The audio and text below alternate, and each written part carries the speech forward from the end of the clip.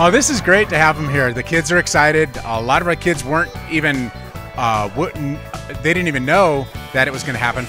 So for them, it was a little bit of a surprise. But yeah, it's nice every time we can get something because, you know, being in a small town like this, we don't get all those opportunities that some of the bigger towns get.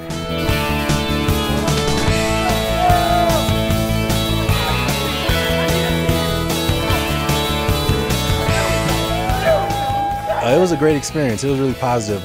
Just coming out here all the way to Ruidoso and not being in Albuquerque, and just seeing that we have even support with kids this young, and just throwing them through a couple drills and doing warm-ups and everything, just to see how we inspire them and how much fun we can really have with them.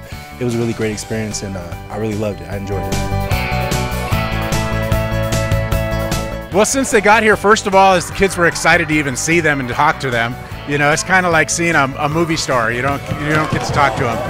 But they're right now they're going through drills. Put them through some of the paces they have to go through.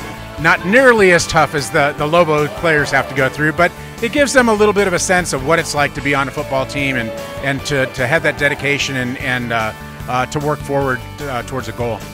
It was really fun. The kids had fun, and at the end of the day, that's what really counts.